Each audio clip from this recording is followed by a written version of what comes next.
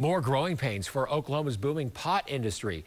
Growers, processors, and dispensary owners are getting an unexpected email saying if they don't agree to the terms, they can't open up shop.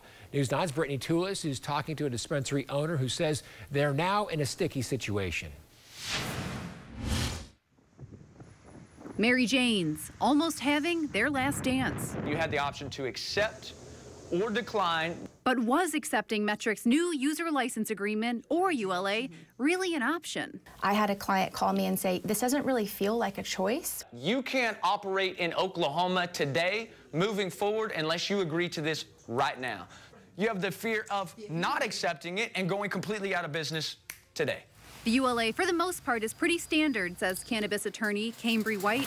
But there are two parts making her and those in the industry look twice. By law, Metrc and its agents will not relieving Metrc of any liability if its software fails. You are waiving your right to sue them. Including without limitation to damages for loss of goodwill, work stoppage, loss of profits, loss of data, and computer failure, as well as malfunction. The issues causing those losses have been happening since the seed-to-sale implementation. They've been calling the OMMA. They've been doing the support emails. We get ticket after ticket after ticket after ticket.